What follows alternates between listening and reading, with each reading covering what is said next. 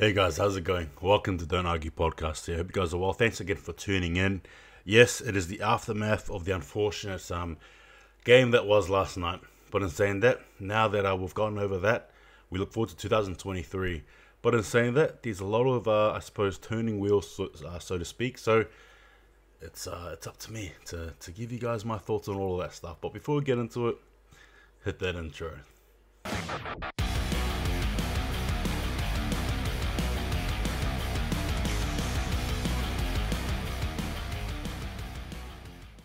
Right, with that loss there against Collingwood, Fremantle now look into the near future, or the distant future, and we say goodbye to David Mundy, a great serviceman for the club, and possibly saying goodbye to some other players. Now, these players here I'm going to be naming may come as a surprise to you, or may not, but in saying that, there's a lot of controversy surrounding these particular players, and I suppose in saying that, we've just got to take it head on. First and foremost, the likes of Rory Lobb, Griffin Logue, Blake Acres, Lloyd Meek, and now Liam Henry are on the chopping blocks or the negotiating blocks, again depending on where you are from, right? What side of the table. So Rory Lobb has been linked apparently to the Western Bulldogs, Griffin Logue to North Melbourne and or Sydney, Blake Acres to Carlton, Lloyd Meek to GWS, and as for Liam Henry, just don't know. Now, if I was to be honest with you guys, I think I'll assess each player individually and give you guys my thoughts on them. Obviously, as well, you got the name of Luke Jackson there, and I'll give you guys a bit of a surprise name as well that's apparently doing the circles or the rounds, so to speak. So, in saying that, we'll get into it. First and foremost, Rory Lobb. Obviously, he's been a controversial figure for Fremantle, particularly in the last couple of months, or should I even say as well as last year. There was rumours doing the rounds that he was unsatisfied with the club, he wants it out, and because of that, obviously, you could argue and say that as the time sort of ticked on, you probably saw a less enthusiastic Rory Lobb. Another game against Collingwood, again, I'm not going to throw names and stuff like that, but could he have done more? Sure. Did he basically stamp his reason, or did he basically show us a game as to why we probably don't want him? Yeah, most likely. Now with Rory Lobb, does he go? I think he does. Do we want to try and hold him back? No, not really. I think Fremantle are definitely in a period where, not necessarily rebuild, but I think we're in a period where we've got to sort of turn the wheels, right? So if Rory Lobb goes, sweet as, it is what it is. I'm not sure about the contract side of things again, so you guys need to correct me, but if he goes to the Western Bulldogs, do we get a trade from him? Like, can we get a piece from him? I'm not sure. So yeah, no, I'm happy if he goes. I don't see him staying, and personally, nah, I think it is what it is, right? We say goodbye to that chapter there. Griffin Logue, a very interesting one, obviously part of the old and bull podcast there with Dave Mundy. Now, as to what happens to that next year, I have no idea. Even this season, the off season, so to speak, I'm not sure. So he has been linked apparently to North Melbourne and or Sydney. Griffin Logue, right? I've touched on it before. He was a player, in my opinion, where when I first started following Freo, I had no idea who he was really. He was injured a lot of the time. Obviously, Fremantle doing well to rehabilitate him, look after him, take care of him, and obviously, pay him his wage because it is what it is when he signed the dotted line. Now, as things have turned and contract sort of talk has come around, it has been quite clear to me anyway that it seems like, again, and this is all reported, that he's not satisfied with the offer on the table that Fremantle have given him. Now, the initial offer was, I think, $200,000, $250,000, and then we upped it literally double by $500,000, and he's still sort of, again, looking around. Now, in my opinion, if you're going to be looking around like that, and you haven't really solidified yourself as a top 10 player in the AFL, or top 5, you know what I mean? Do you really love the club? Now, he says he's a club first person. If you're a club first person, you take an offer like that. And if you don't, then fair enough, right? You open the door, you say thank you for your service, and you give him the good old wave or good old don't argue. So as we sort of, again, look at this contract here, particularly with Logue, again, I ask the question, if he goes, do we get a trade piece for him back?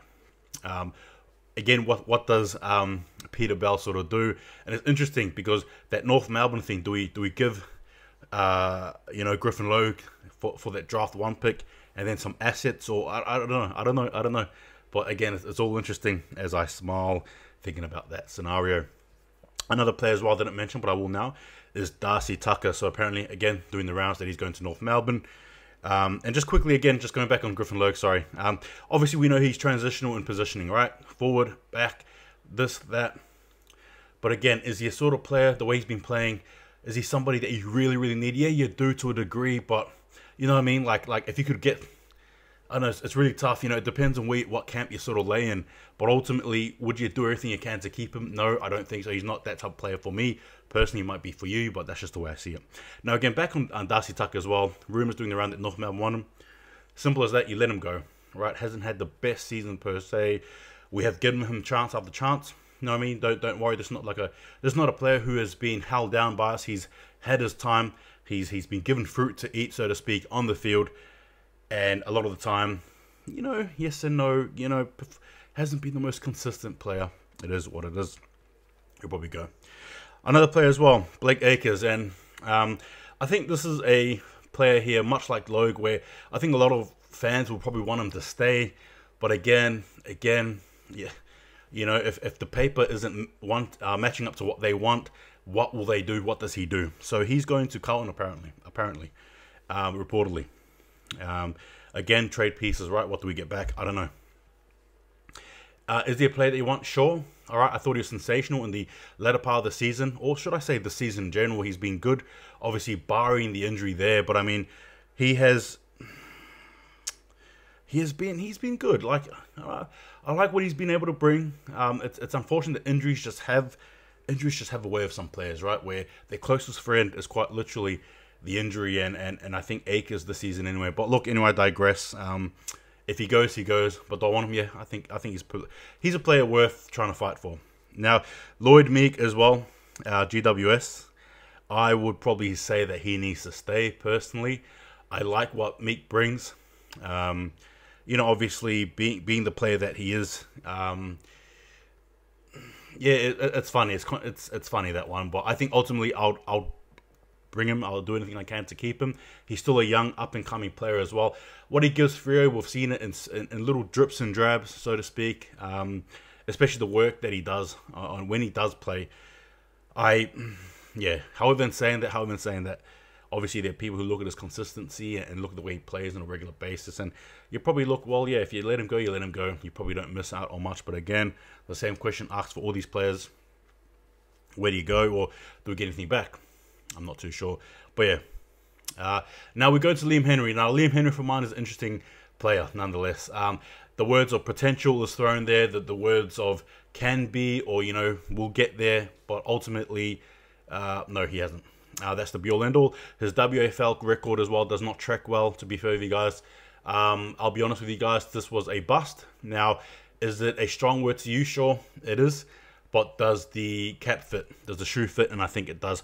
Liam Henry for mine has undoubtedly been one of the bigger disappointments. Yeah, look, no offense, but, you know, Liam Henry has been, unfortunately, one of the, it's been a bust, a bit of a bust. Look, I understand you can be patient, cultivate, wait to grow.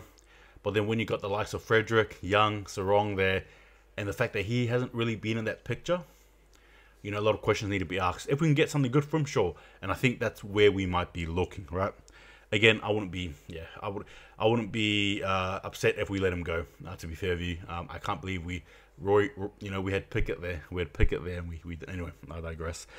Look, out of all those names there, I think Acres and Meek are the ones I'll be trying to fight for to get. Now, in saying that, obviously Fremantle, if this happens, who do we get? What happens? I'm not too sure, but that's the excitement. Now, in saying that, the news drop as well I actually want to give you guys is Peter Bell. Now, apparently Peter Bell may be moving to North Melbourne, CEO, possibly. Now, that is what I'm hearing. Now, as to whether or not that actually happens, I'm not too sure, but that is a massive call. Now, as to what happens to Fremantle if he does go, I'm not too sure. I don't know about his contract stuff. I don't know about the this and all that, so I don't know. No idea. But that is an interesting move. Now, what are your thoughts if he goes? And obviously on top of that as well, you got the likes of the assistant coach for Fremantle, is it Josh Carr? He's saying that he wants to go to Port. Yeah, this season is interesting in the sense that there's going to be a lot of moving pieces for Fremantle. as Longmuir said, basically, just to paraphrase him from last night, when the trade period comes, when all that stuff comes, they'll be ready to talk, basically, right? Yeah, there's a lot of things happening there. As for Fremantle, as for me and my thoughts as to, you know, all that stuff that happens, if we can get good pieces back, we get them back, right? We get them, yeah? I'm not too bothered by all that stuff there. But, yeah, I just thought I'd throw it to you guys. Give me your thoughts. Again, the season review will be coming up this week sometime, where I'll be giving you guys my thoughts on all things Fremantle and the summation of our year. And in saying that as well, Nat Fyfe, you know, how heartbreaking was it really for him to,